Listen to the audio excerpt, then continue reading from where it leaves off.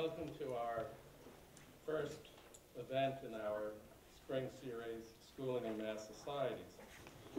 Now, the separating or setting apart of teacher training and of ed schools and ed programs from both liberal arts colleges and from the research activities of our academic disciplines, this emerged at the very onset of the massification of higher education in the United States at the end of the 1800s and the beginning of the 1900s.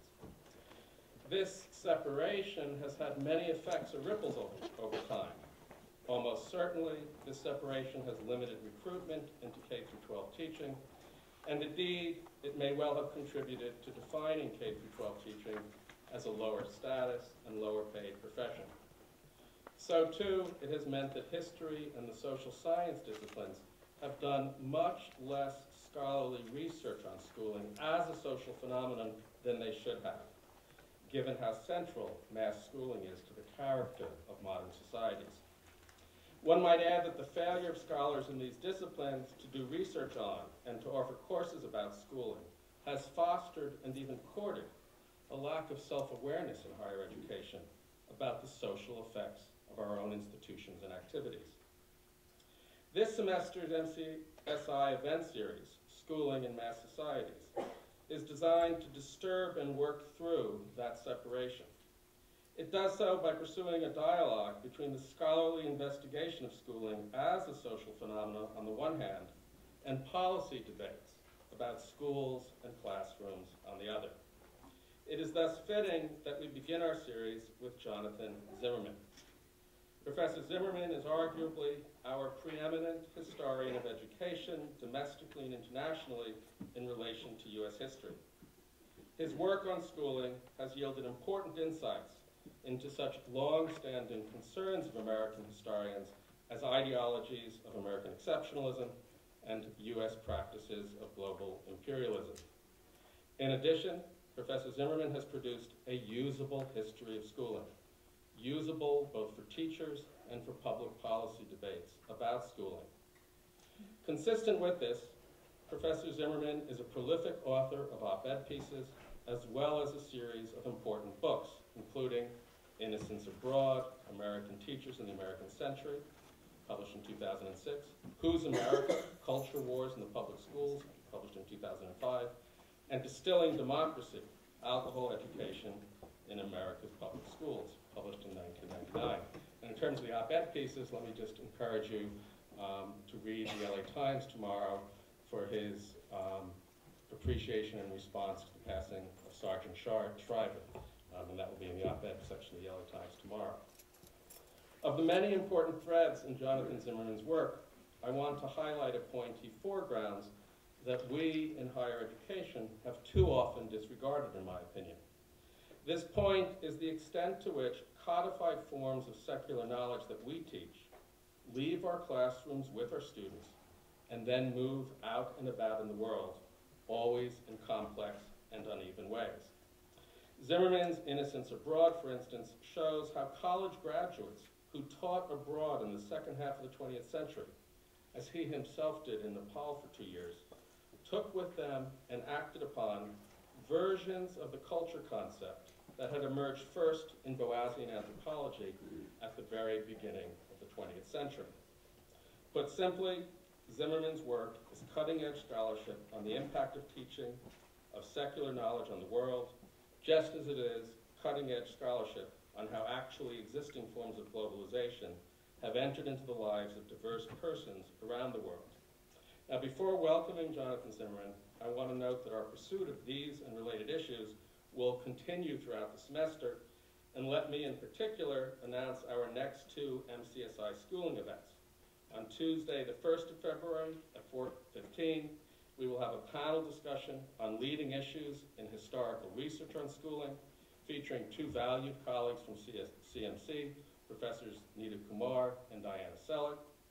And then on February 8th, we host Jonathan Zimmerman's NYU colleague, Pedro Noguera, who is the author of the very important work, The Trouble with Black Boys and Other Reflections on Race, Equality, and the Future of Public Education.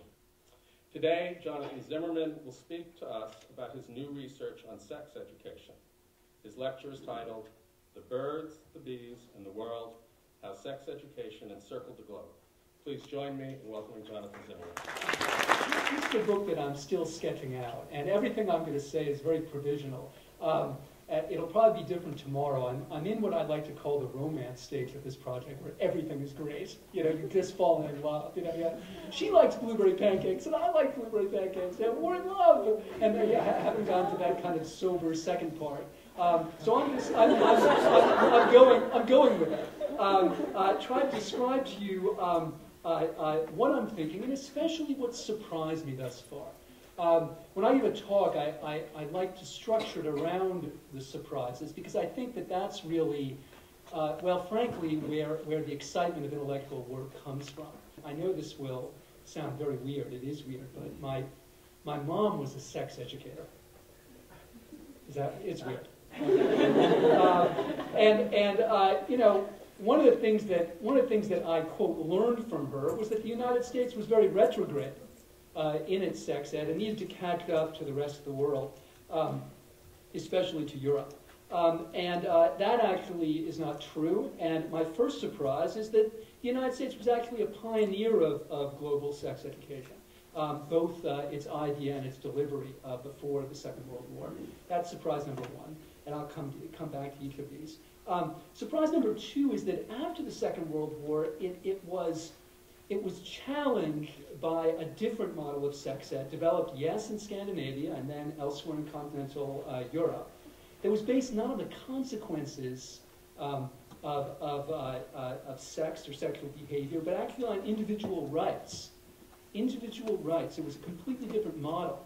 Part of Mom's idea is that there's kind of one way to do sex ed and we're behind. But my second surprise is actually that the ideas that the Scandinavians put forth and promulgated around the world represented a substantively different form of sex education that I'll try to describe to you. And then lastly, in the so-called third world, post-AIDS, which as you might guess changes everything, the last surprise is that the American model turns out to be more, if you will, culturally appropriate than the European model. I spent 6 months teaching in Ghana about 2 years ago, and George W. Bush was a very popular figure there for a lot of reasons, but one had to do with his family planning and AIDS policies. And I think that's because the American model fit better there. That doesn't mean it's right or even good. But for somebody schooled by Mom, or at least by my mom, it does represent a kind of surprise. So those are the three surprises. I think it might be useful, and I don't want to talk for more than, say, 35 minutes, because after that everybody goes to sleep. But it might be useful just to describe what U.S. sex education was briefly in the early 20th century, because surprise number one is that it was a pioneer. So what was it? In the United States, sex education began in cities like Chicago and New York around 1900 when there were venereal disease outbreaks. Venereal disease outbreaks were closely related to prostitution. Very simply, what happened was middle-class men patronized prostitutes, went home, and infected their wives.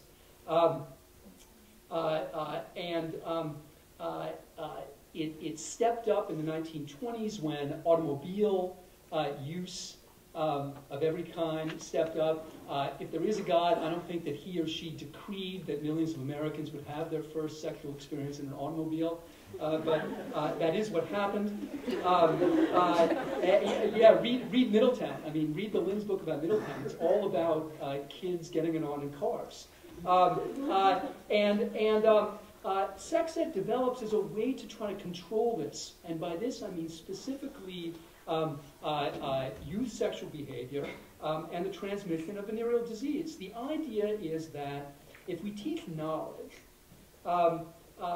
that people will act on it in socially constructive and positive ways. This lay at the heart of almost every progressive idea or ideal. And the pioneer here was the American Social Hygiene Association, now known as the American Social Health Association. But here's a typical ASHA appeal, quote, guidance of sex impulses by reason, consideration, and social welfare, rather than by impulse and self-gratification. This is our goal. By consideration of social welfare, not impulse and self-gratification. Progressivism took its most notorious and to us most odious form in the science of eugenics, and remember that was a credentialed science 100 years ago, and it was a classic progressive science. Use knowledge to get people to behave in publicly spirited and publicly appropriate ways. In this case, to make better race. And here's a sex educator, same time period, 1920. We must look towards hygiene and eugenics as affording our sole hope for race betterment, so that when young people meet, they'll avoid unquestioning, blind love at first sight. Eugenics will teach a rational sex ethics, and here's my favorite quote: individualism in sex relation means chaos. Right? Don't just think about yourself, okay? Think about all of us, right? And the consequences of your act for all of us. Now, it's controversial from the beginning. We didn't invent the controversy, and there are many opponents to this. There are working class opponents, often rooting their objection in religion. In Chicago, working class Catholics rioted against sex education. And here's the argument, quote, what motive or sanction can the teacher of sex hygiene give for his teaching? What can he teach other than hygiene is as good as the 10 Commandments, and that disinfectants are an excellent substitute for the moral code? Right? They don't object, of course, to sexual continence, right? They rather like it, okay? They object to the effort to try to use this new science, such as it was, to promote it, rather than scripture and moral argument. Then there's a kind of literary, kind of upper class objection, which is that this is just kind of crude and impolite. Agnes Repplier wrote this famous essay called Repeal of Reticence, and it's all about how evil sex ed is. Sex ed isn't an antidote to this kind of new youth sexuality, it's just a fruit of it. It's more bad stuff. Quote, the lack of restraint, the lack of balance, the lack of soberness were never more apparent than the obsession of sex, which has set us all a-babbling about matters once excluded from polite conversation. Then there's also a kind of skeptic satirist objection, which, like all skeptic satirist objections, begins with H.L. Mencken. Mencken wrote several hilarious articles condemning sex ed. One of the things he pointed out is that the sex ed books talk a lot about the dangers of VD, but don't tell you how people have sex. So how do you avoid this danger if you're not being told how people have sex? They would have all these illustrations about animals and kind of plants fertilizing each other, and somehow the kids are supposed to abstract from that about what people do or not. And so Mencken writes, the books are full of evasions. He's looking at sex ed books. They are pious rubbish. They start off with attempts to show that the phenomena of sex in the lower organisms, usually herring or frogs, are beautiful and instructive. And they close with horrible warnings about the phenomena of sex in man. I do not forget their frequent high praise of maternity, their florid descriptions of the joys of philoprogenity.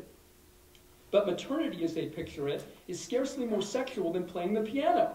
It is, in fact, anti-sexual.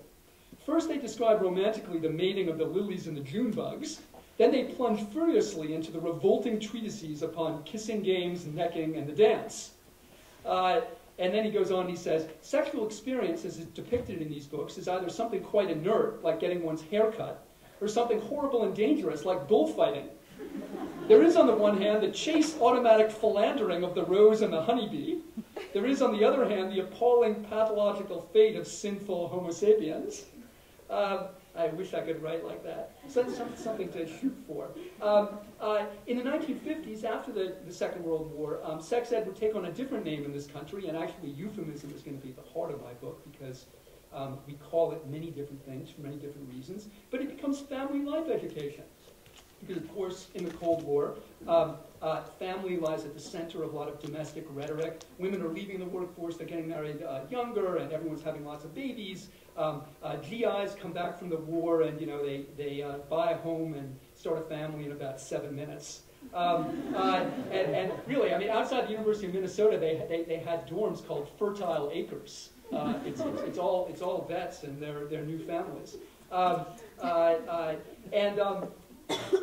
the sex ed changes because there's more explicit discussion of sex, of the act, a new discussion of gender roles, but sex is still a dangerous force reserved for marriage. Part of the emphasis on family is actually channeling sexual behavior into family, that is, into the marital bond.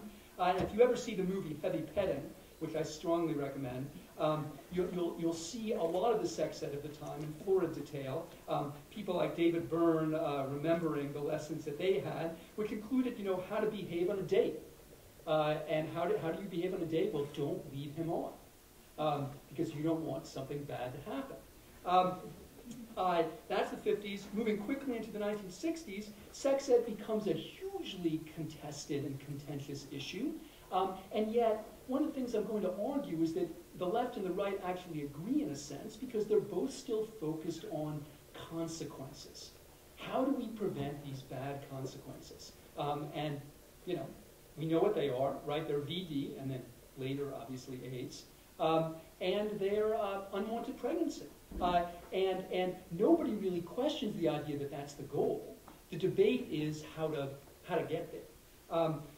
So there is a new sexual openness and frankness that some people call the sexual revolution. And you've got Margaret Mead, of all people, calling for a new kind of sex ed. She says, today's adults didn't grow up learning to talk about such things to children. Schools must step into the breach to prevent these consequences. Schools have to get into this act to prevent the ill consequences. The key figure in all of this is a fascinating person named Mary Calderone. Calderone, her father was Edward Steichen, who's a famous progressive era photographer. She went to medical school in the 30s, which not too many women did, was later a big figure in Planned Parenthood, in the family planning movement, but decided that the real problem had to do with ideas and attitudes about sexuality, and founded this organization called the Sexual Education and Information Commission of the United States, or SECUS, still the leading sex ed organization in our country. And in the 1960s, Calderone is very active in calling for, again, more discussion, more talk about sex and sexuality in the schools, but the goal remains the same. The goal remains to prevent these odious consequences. But of course, a lot of people objected to the talk, and I was in Calderone's manuscripts, or her letters, a couple weeks ago at Radcliffe, and it's 15 boxes of vituperation. She was a hugely vilified figure. I found people sent her rats, people sent her fecal matter, really. I didn't open that part. But here's a typical letter.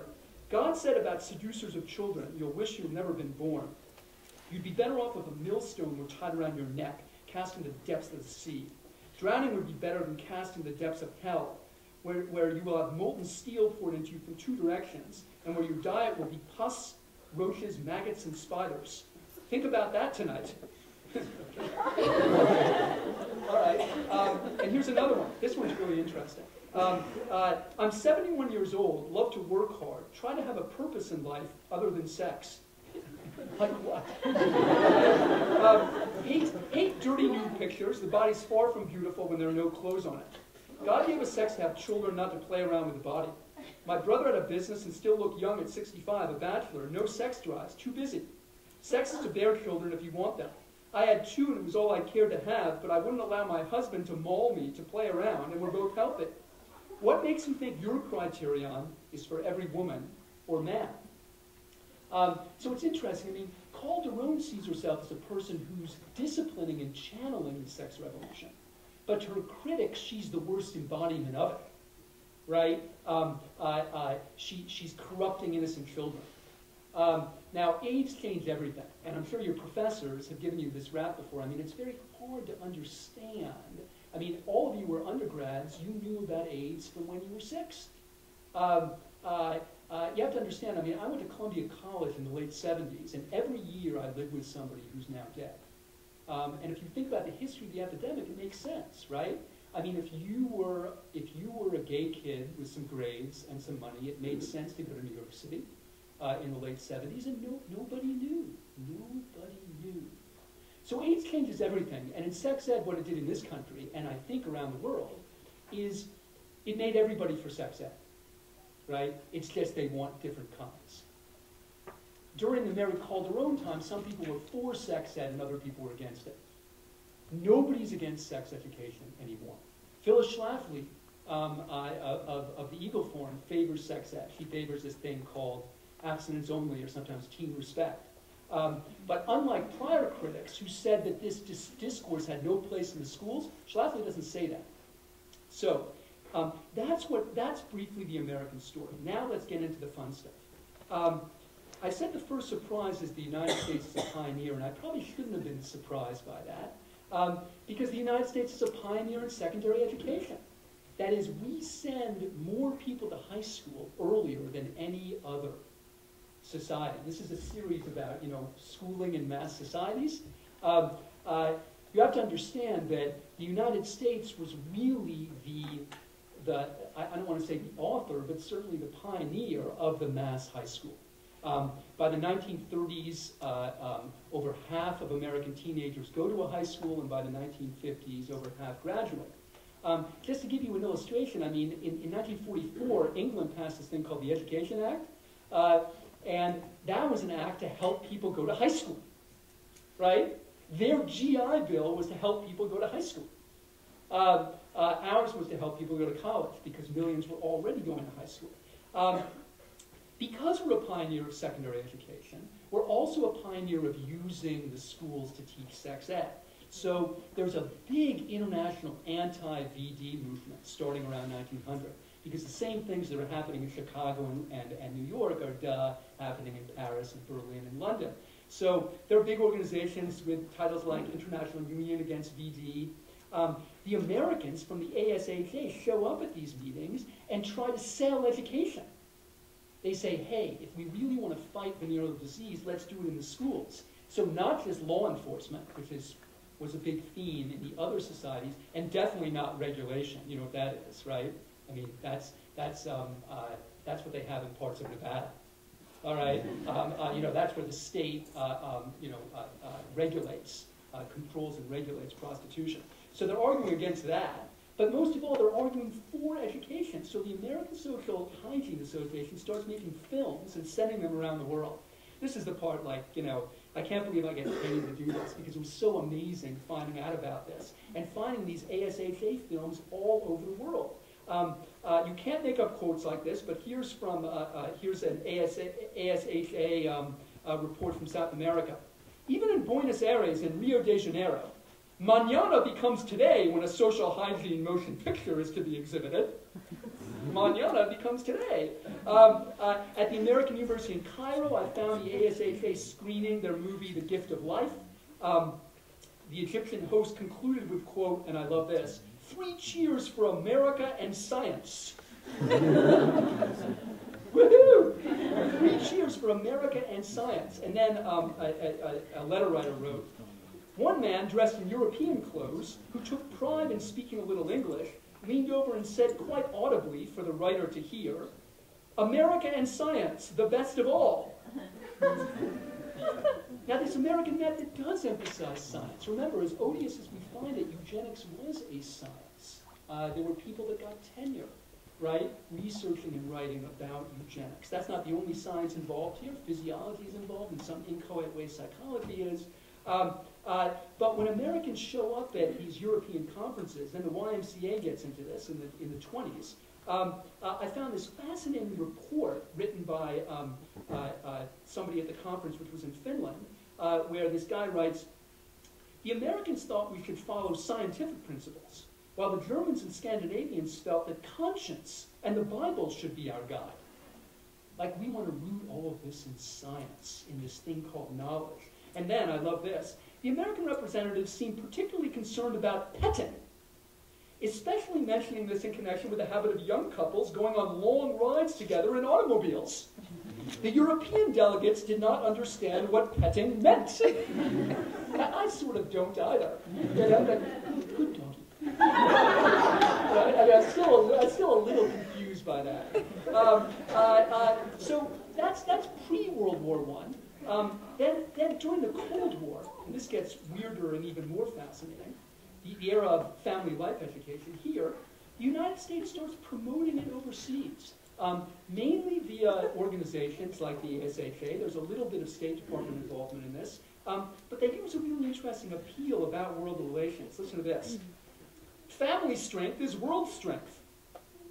We cannot build up an international organization like the United Nations unless the idealism behind it is one designed to convert the jangle of warring races into the family of man and the household of God. How can we extend the idea of family life to the whole world via the intimate experience of our own hearthside? That is the question of family life education. Wow. The family of man, the intimate experience of our own hearthside. I could say a lot about that, I won't. It isn't just this argument about kind of family and the family of nations. It's also the technique of voluntary organization. This, too, the American voluntary organizations try to spread. So listen to this, quote, "The voluntary organization is the American contribution to sex education." And arguably that's true. Listen to this from 1945. "Voluntary associations are essential to democracy. Hitler abolished the Rotary Club." and if you've read about the Cold War, I mean, this is the time that, you know, Tocqueville becomes huge, right, in American letters, because the argument is, right, in the bad guys, there's just the individual and the state, right, but the good guys, there's this thing called civil society in between. And this is a way to try to spread sex ed via civil society. And in occupied Germany and Japan, totally fascinating. Indeed, I found that MacArthur established social hygiene associations in Japan to try to press for sex ed. And especially in Latin America, the United States promoted new nationwide social hygiene associations. But that gets dicey too, because if we're promoting it, is it theirs, right? And listen to this. You can only find this in private correspondence, because nobody would ever comp to this. But this one guy, American Social Hygiene Association guy, is traveling around Latin America. He says, "We're charged with imposing sex ed. I believe we can circumvent the charge. I agree certainly that the ideal approach would be built around strong national voluntary organizations which have been spontaneously developed in each country. However, I think we can, in answer to the requests of individuals in these countries, point out the need of a voluntary organization and give help that's requested in developing such a voluntary organization. In this way, we're not superimposing ourselves, and our work would not be initiated from the international angle first. We would merely be answering requests from individuals in countries who see this need." So we're going through lots of contortions here, right? We understand that we're not supposed to be imposing this. The very idea of civil society is premised on the idea of some sort of organic growth of voluntary organizations. So what does it mean to promote them from the outside? Would they then be voluntary? Are they indigenous? Okay. Well, that's what Americans are doing. Meanwhile, in Europe, a different model is developing. And here comes my second surprise, right? I thought there's one thing called sex ed. Well, there isn't. There's the American version, and then this other version, which actually does begin in Sweden. Some stereotypes are true, right? There are Italian-American gangsters. They exist, okay? And yes, Sweden was the first country to require sex education nationwide. I went to Sweden to do research over the summer, and I found out that they're hugely proud of this fact. That it's a big deal in Sweden. Although, of course, you know, as I argued in First Surprise, the United States actually began this because we were sending more kids to school. In terms of national requirements, Sweden was the first, and almost everything that Americans say about Sweden and sex ed is wrong. Almost everything. Sweden, for people in the sex business here, has just become a kind of Rorschach, this sort of free-floating signifier to let you put forward your own views, or at least project your own views. So for people on the left, including Mary Calderon, it's utopia. This is Sika's quote, "Imagine a world where sex ed is compulsory, contraceptives readily available, abortion is free until the 18th week of pregnancy. teenage births and sexually transmitted diseases are rare. Sound too good to be true? That world exists today in Sweden. All right, woohoo! All right, and then on the right, okay, it's obviously the opposite. So this is from a rabid anti-sex person in Orange County, California, circa 1968. Sweden has one of the highest suicide rates and one of the highest rates of alcoholism. Ditto for venereal disease. Do we not have to be insane to regard Sweden as anything but a tragic example of how sick a civilized society can become? Well, here's why they're both wrong. They're both wrong because Swedish sex ed emphasizes not consequences, but individual rights. The individual right to sexual enjoyment and freedom. That's right. There is a moral principle here, which is kind of a Millsian utilitarian one. Don't do anything that hurts somebody else. All behavior should be chosen, not coerced. But most of all, that it should be pleasant and fun. So when I was in the archives in Sweden, and one of the great things about doing work in Sweden is because only 9 million people speak that language, you know, like everything's in English. A real problem in doing this this project has turned out to be my own inadequacies in other languages other than English. I'm not alone in that, but just think about this. I mean, I'm a full professor of a major research university, and I basically have working facility in one language. In what other country could that be true? People have told me in France, in some places it is. But I think that may be it. I would just be uneducated. I'm not proud of that, but that's where we are. Anyway, I'm in the archives, and when you do work like this, sometimes you just hit it. Like, it is serendipitous. You know, everyone wants to think they've earned it, right? They haven't, right? There's a huge amount of luck involved in everything, except for me, by the way. I earned everything. I was a really good fetus, right? And I earned, like, parents who loved and cared for me. You know, the other fetuses just sort of lay there, kind of suspended in their amniotic fluid, sucking on the teat of the nanny state. I pulled myself up by my umbilical cord or something. I earned it, every bit. But I just hit it on this one. Totally lucky, all right? I find a letter from a U.S. ally, very much like my mom, right? A letter saying, God, dear Mr. Sex Educator in Sweden, you really rock. You know, can you tell us, like, how much you rock and what we can do to rock, right? And the guy in charge of the RFSU, which is a Swedish acronym for their National Sex Ed Organization, he writes back and he says, quote, thank you for your kind note, but I believe you have misunderstood us. We do not know if these positive figures, that is about VD and teen pregnancy, are due to sex education. That's the first thing, right? It's true. Right? He's like, okay, we do have lower rates than you in those areas, teen pregnancy and STDs. We don't know if that's because of sex ed. And then he goes on and says, and moreover, that is not the point. The fundamental reason for sex education, according to the Swedish view, is the right to knowledge, not ideas about effects. We are sure that knowledge is always better than ignorance. And we believe that everyone has a right to knowledge and to pleasure. So it's like this guy, I mean, it's just so great. I mean, not ideas about effects. It's like, thank you, thank you.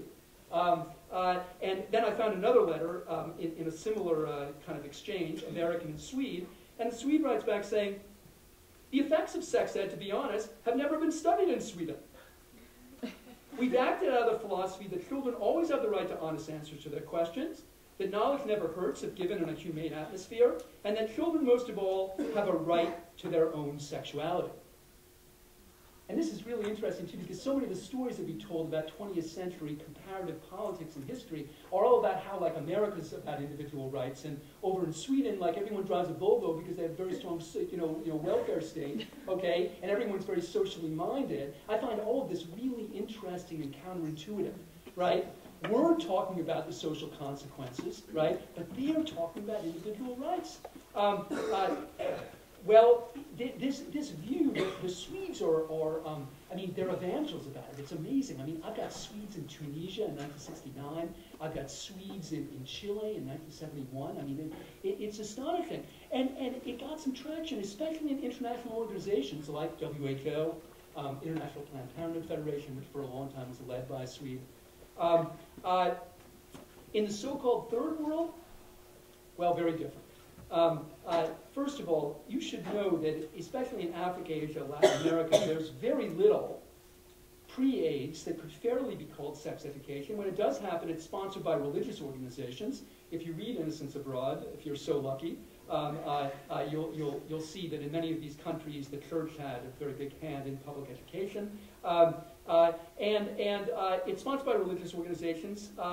I spent a half year in Ghana in 2008, so I was able to gather a lot of stuff there. And sex ed began from the Christian Council of Ghana. It's linked very strongly to independence and nationalism in the 60s. And here's a sample quote: "Undisciplined children grow into undisciplined adults, irresponsible alike in their national and personal loyalties. The marriage bed should be without wrinkles. Boy and girl should be virgins at the time of marriage. This is a national duty and a holy one." Well, especially in the late 60s, this thing called the sex revolution, some people think it was a global sex revolution. We didn't invent this globalization thing. They didn't have satellite TV, but they certainly had TV and radio.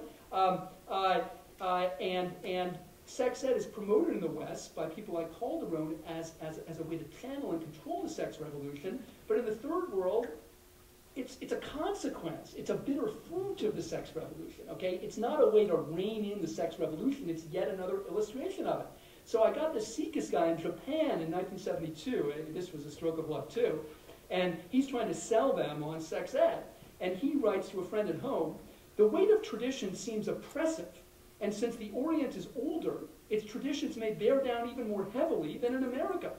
Many of my suggestions were countered with the argument that, quote, we can't do it that way in our culture.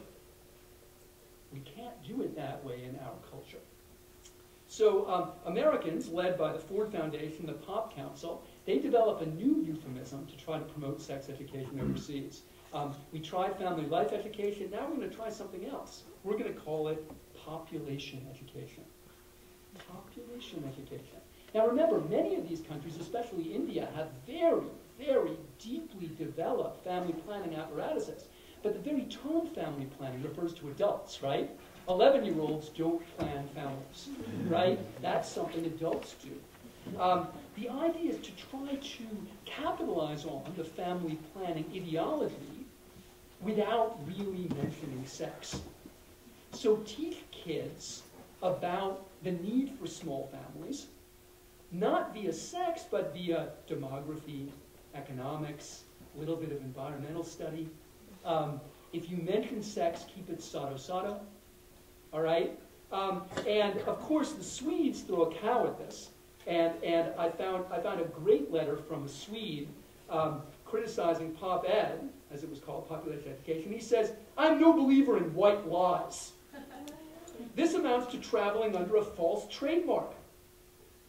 Let's create a public image of the IPPF," that's the International Planned Parenthood Federation, as an organization that promotes Planned Parenthood for reasons of individual health and well-being, in the conviction that man, sick, has a fundamental right to knowledge about himself. Well, if you look at international efforts in the 70s and the 80s, you do see the influence of this line of argument, especially the World Health Organization. I want to get to Geneva, and I haven't yet, but I found a lot of cool WHO stuff that show the influence of, if you will, this Scandinavian line of argument. This is 1982, WHO. "Sexuality is beginning to be recognized as a new value, independent of reproduction, as an important variable in the quality of life." Now listen to this. "It's not possible to define the totality of human sexuality in a way that would be acceptable to all countries. But every person has a right to receive sexual information and to consider accepting sexual relationships for pleasure as well as procreation." There's a lot in here, okay? And there's like a contradiction that a third grader could drive a truck through. Okay, we're not going to try to define human sexuality in a way that would be acceptable to all countries. But what we say is every person has a right to like pleasure. I mean, does every country believe that? Clearly not. Sexual life starts at birth, if not earlier in the fetus. Masturbation and sex play are normal and healthy, yada yada. But children in most countries suffer from sexual repression. Right? I mean, like that's one of those boo words, right? Nobody says, John Zimmerman. sexual repressor. How you doing? All right. And then in the same WHO thing, I found all of this both fascinating and troubling and bizarre. Quote, by 1995, is their target, right? Because you have to have a target. In every country, at least 80% of the people will have an opportunity of leading an emotionally satisfying sexual life. My friends, what is that? I have no idea. And why 80%? Like, why not 81? Right? Or 77? Right? I mean, where do we get this kind of quasi-mystical 80? And then in Cairo in 1994, there was a big conference on population there. It was very much of a watershed because, in a way, all the world community signed on to a version of this. We must focus not just on reducing fertility, but rather on the sexual and reproductive rights of the individual. Well, the age of AIDS, okay, what you see is, you do see almost every country doing some kind of what could fairly be called sex education, but it's a deeply conservative version, much closer to the kind of consequentialist model in the United States. You also see within all of these different societies, all the ones I've been able to find, profound resistance to any form of school-based sex education. When it does exist, again, it's much closer to the George W. Bush model than to anything else.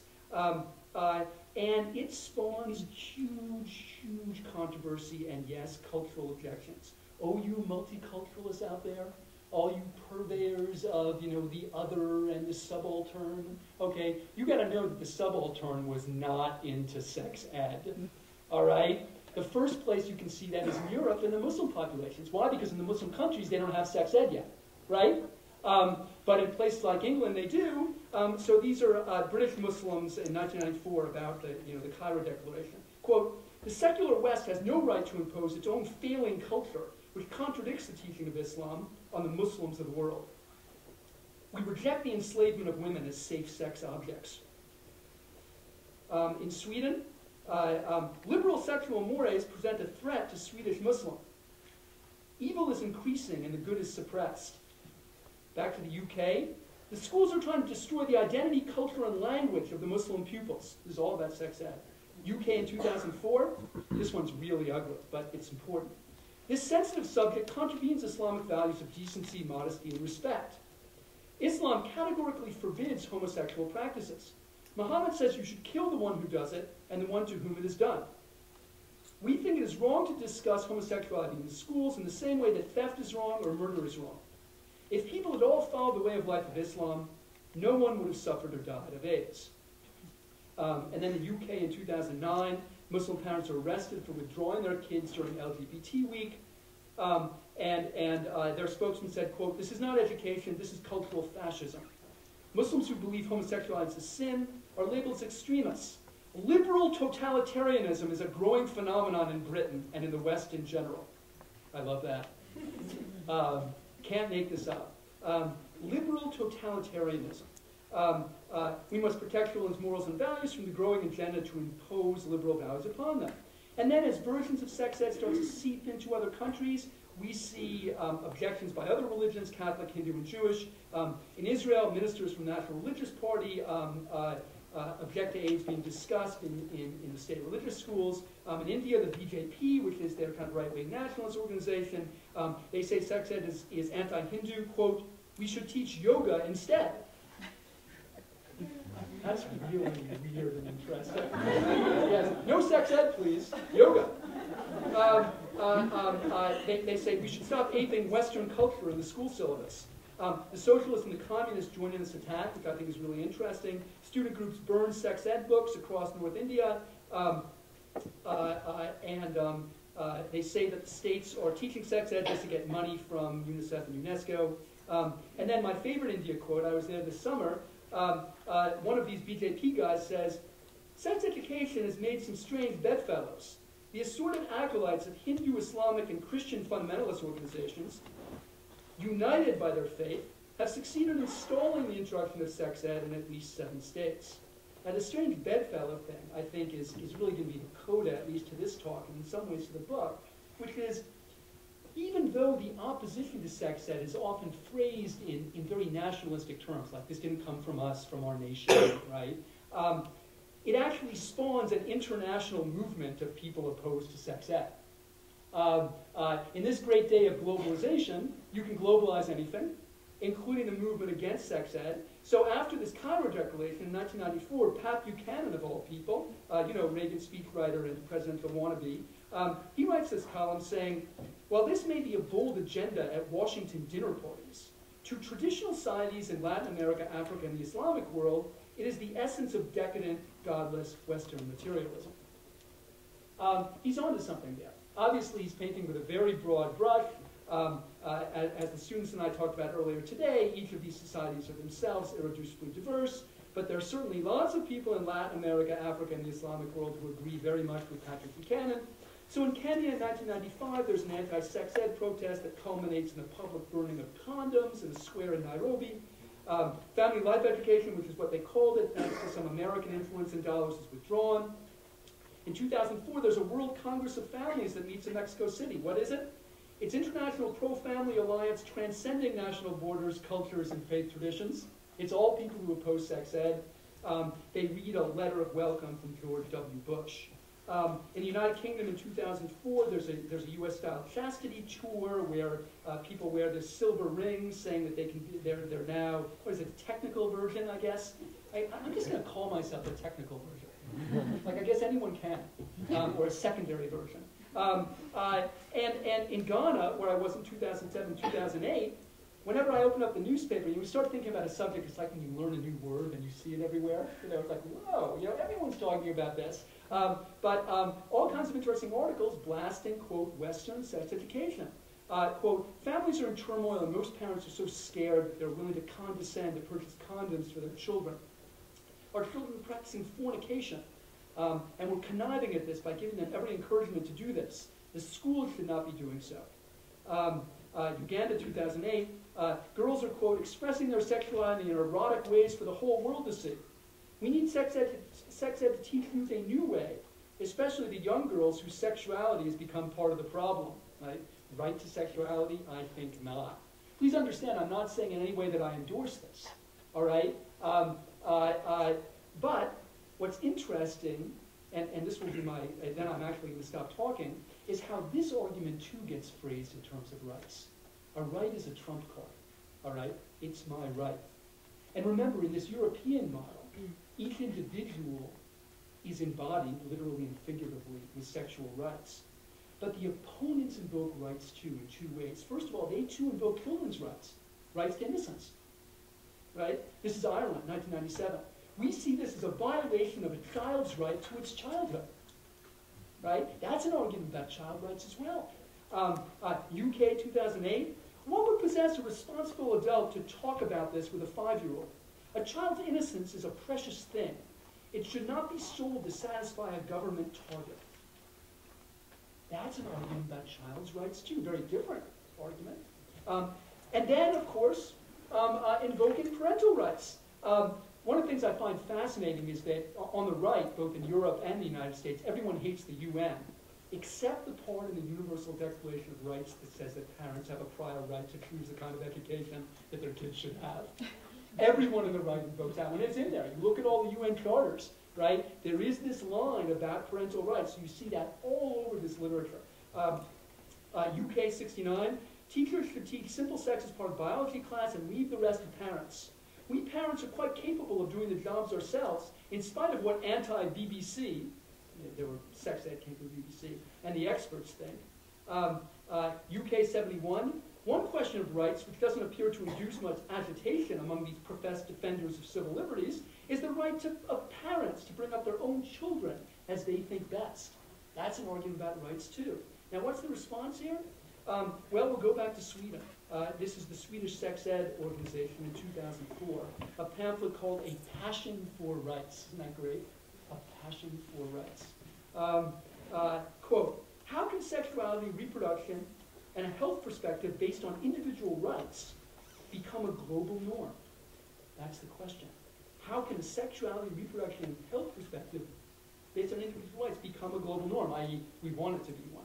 Well, I don't know if it can or even if it should, but I hope my book will help me figure that out, and I hope that you will help me do it.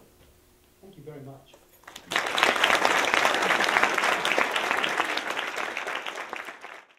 Talking about sex education in the context of public education and when that started up, but did you look at how it might have been, say, in the Middle Ages when there wasn't so much public education and maybe it was more up to parents? Did it work out then, or was it completely ignored, or was it very public? So go even broader than this ridiculously broad book I've taken on? No, thank you. I mean, in all seriousness, you do have to draw some circles. I mean, I think the question is a great one, and actually it speaks to a huge dilemma in a project like this, because, you know, in some ways, it's, you know, you have to begin at a date, right? But of course, as a historian especially, you know that there's a huge amount of sediment below that date, going back to the Middle Ages and back to the ancients. You know, the problem is, in some ways, wherever you begin, you have to pretend that it is the beginning. It isn't. And I'm dealing with ideas of sexuality that go all the way back, right? And have themselves gone through all sorts of transmutations before the era that I get into. The other thing I'm doing, including limiting the chronology, is limiting the scope by only looking at the schools.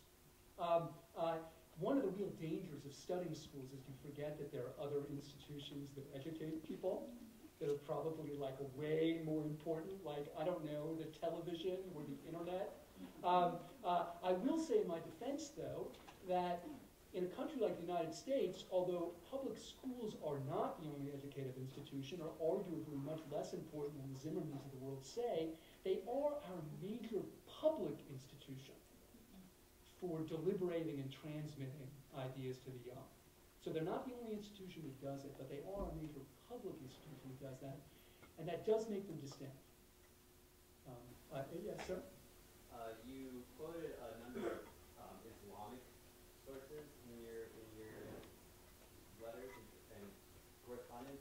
Did you find an overwhelming large proportion of Islamic conservatives, or was there perhaps an equal, if not, like, because I usually hear about the Christian conservatives in this country who were talking against sex education. Did they have anything interesting to say? The Christian conservatives? Yeah. Hugely so. And in fact, they're making cause with the Islamic ones. That the interesting distinctions here might not be between country A and country B. It might be between the Orthodox believers in country A and country B, who have joined hands, and the non-Orthodox. If you look at my book, Who's America? And if you read that book, you'll actually become the first person who's not a blood relative to do so. You'll find that I talk about, there's a good deal of focus on the Christian conservatives in this country. And one of the things I find so fascinating is at the very moment where some Christian conservatives are wringing their hands about the Islamicization of this or that, they're also joining hands with Orthodox Muslims on the question of sex ed. And that I find fascinating. What our current sort of policy is about sex ed and whether it is in public schools, is it a national requirement?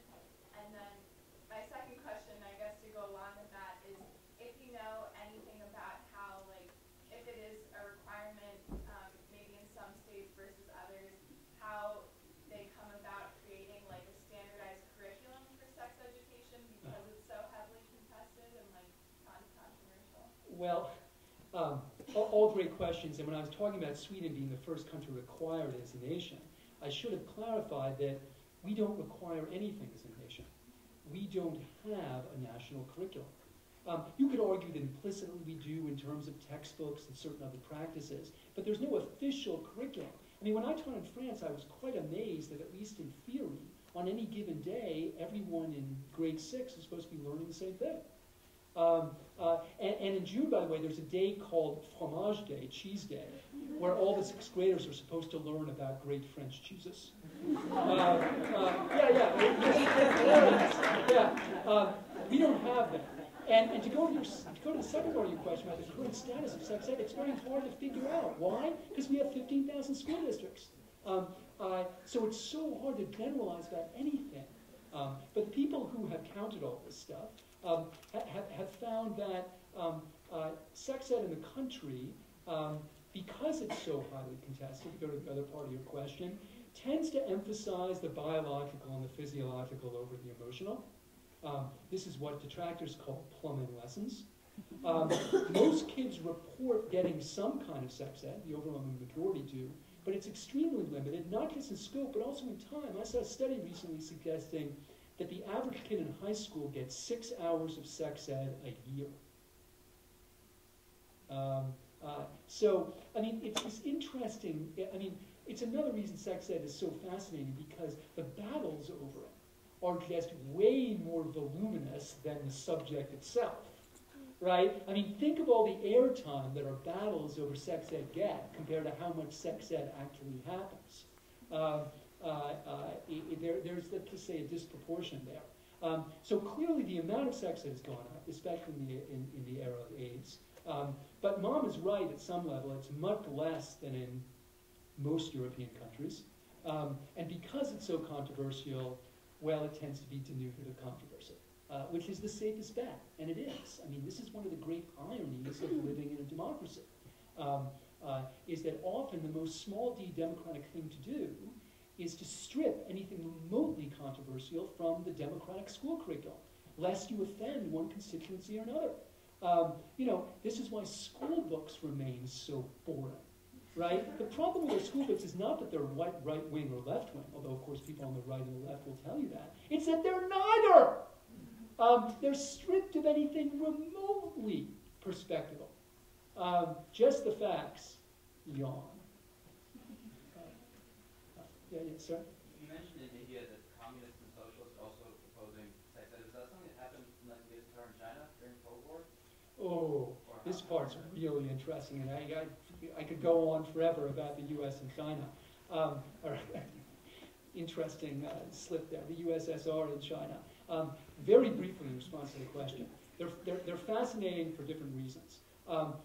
Very briefly, when Lenin was still at the helm, Lenin famously said that we should teach that sex is no more or no less important than drinking a glass of water. And for a very brief time, there was a kind of sexual, almost libertarianism that got into Soviet schools. But as soon as Stalin came in, all of that went away.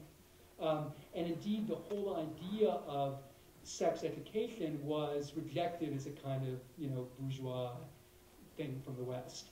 After the end of the Cold War, they did institute a version of sex ed briefly in the 90s after the wall came down, and then these nascent Russian Orthodox groups and nationalist groups put the kibosh on it. Again, saying it was this decadent thing that came from the West, you know, doesn't match our history and our culture. The Chinese example, in some ways, is even more amazing, and here's why. Like it or not, China has created the most elaborate, the most restrictive, and one could argue, the most draconian system of planned reproduction in human history. It's just an astonishing and amazing thing. But the same country that instituted this extremely rigid system of family planning, when they proposed sex ed, when Joe and I proposed sex ed, there were all these letters in the newspaper in a country that doesn't exactly encourage a lot of dissent, saying, "Oh my God, our schools could never do that. The kids would laugh at us." And the state promulgates sex ed but doesn't enforce it. If the Chinese wanted sex ed in every school, they could have it tomorrow. All right? This is less the case now than it was, you know, during the time of Joe and I now. But they could have. So they passed requirements saying that we should have sex ed, and this happened when AIDS broke especially, and then they didn't enforce it, which is really, really fascinating and interesting. So the city of Shanghai had this very elaborate sex ed requirement and curriculum, and then when anthropologists went over there to study it, they found that, lo and behold, the schools weren't teaching it. Yeah.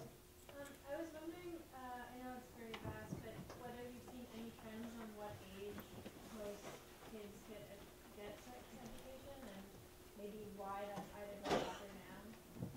Well, again, it depends on where you're talking about. You know, The Swedes begin very young. So do a lot of other countries in Europe. It also depends on what the it is, right? I mean, one of the problems, that I've been skirting here is what exactly is sex ed? That is, what's included in that term, right? I mean, is a book that shows a family sex ed? I think in some ways it is, right? It's certainly teaching a sexual norm. But if by sex ed we mean, and I'm going to try to limit it this way, because again, you've got to draw a line somewhere. Education about the sexual act, its meaning, and its consequences. To me, that's what sex ed is. I know we get sexual messages from everything, blah, blah, right? But if you're talking about that, I think it's fair to say that it's still a junior high school and high school thing, right? Not so in Sweden, not so in Finland or Norway, definitely in the US and the UK. And by the way, the UK turns out to be more like the US than any other European country. The number of newspaper articles I found with the headline, "No sex please, we're British." It just goes on and on. But for us, it's a junior high and a senior high thing. How much did that influence the eugenics program in Europe?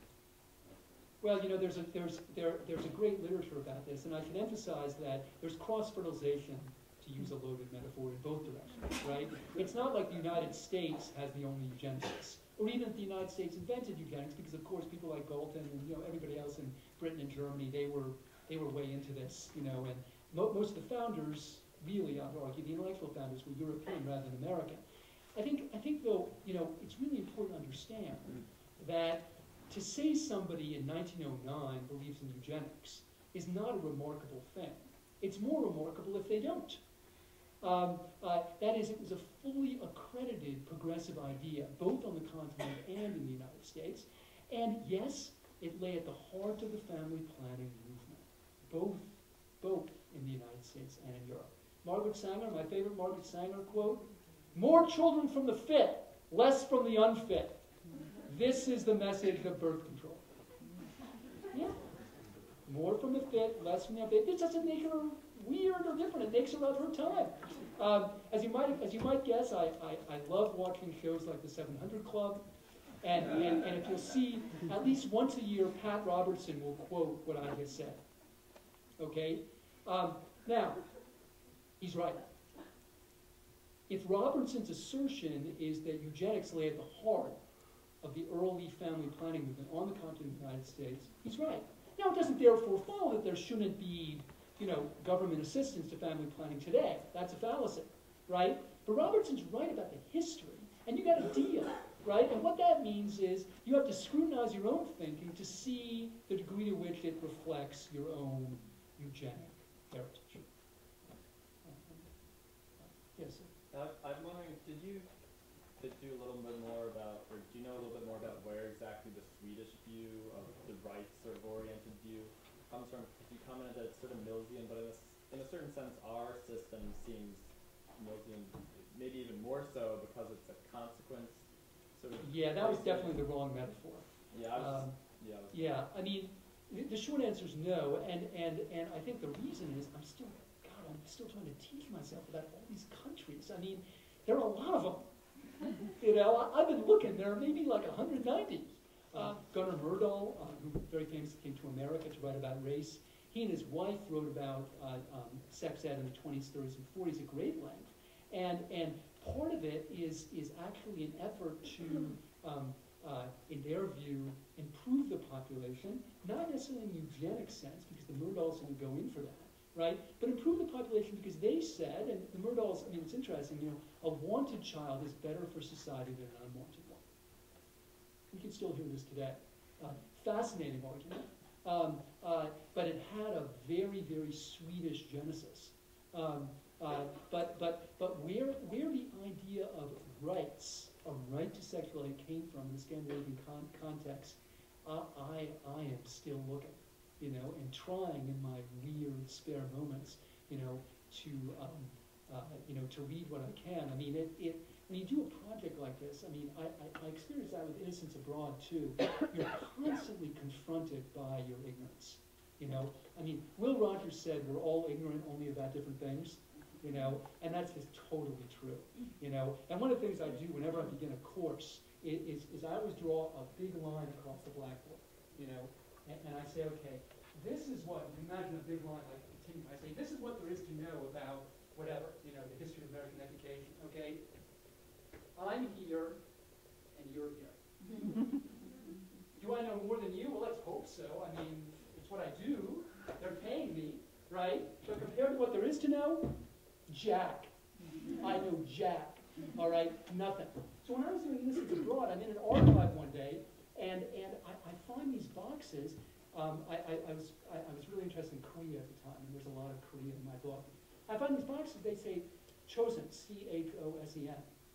I'm like, whoa, what is this? Like, were there Jews in Korea? Right? You know, like, what's going on? And then I find, lo and behold, the Japanese renamed the country. My stamp collector nerd friends all know this, because apparently, like, the stamps from that time that say Chosan are really valuable. I had no idea. They renamed the whole damn country. I had no clue. So there's a lot about which I have no clue. We have time for one more question before we go outside. Yes, sir. I had a question. You address consequences of abstinence-only types of sex education. Well, it's a great question. STD cases in the United States. Right. It's a great question. Again, it's a very American question, right? Because it is about consequences, right? There's nothing we can do about that, right? Here's what we know. What we know is that most of what's called abstinence-only education doesn't work. And when I say it doesn't work, is it doesn't do what its explicit objective is, right? And it's one of the few things we've been able to show, right? You take 1,000 kids, right? You expose them to abstinence-only ed. Take 1,000, try to control for everything else. Turns out that, you know, the first group is no more likely to abstain from sex. But in response to the gentleman's question, please understand the following. Just because abstinence-only education works doesn't mean the, like, Mary Calderon minted comprehensive sex ed does, right? All my liberal friends rejoicing when these numbers came out, but extrapolating in the most fallacious and political ways, right? Because this doesn't work, our kind does. Very little evidence. It's really hard to show. It's there, but very tenuous, right? So just because the other guy's kind doesn't work, and again, we're talking about consequences, doesn't mean that yours does. Turns out that sexual behavior is a really complicated and weird thing, and really, really hard to affect. We have shown that sex ed can change people's attitudes. We have shown that it can change their knowledge, right? And now, you know, I'm a big believer in that, by the way. I mean, I'm in the knowledge business. You know, at the beginning of Animal House, we see the president, right? He says, knowledge is good, right? I'm into that, right? So you can defend it on those grounds, right? But do not kid yourself into thinking that your kind works, because we do not have that evidence, right? And it's all about what works, right? We're in America, right? Yeah.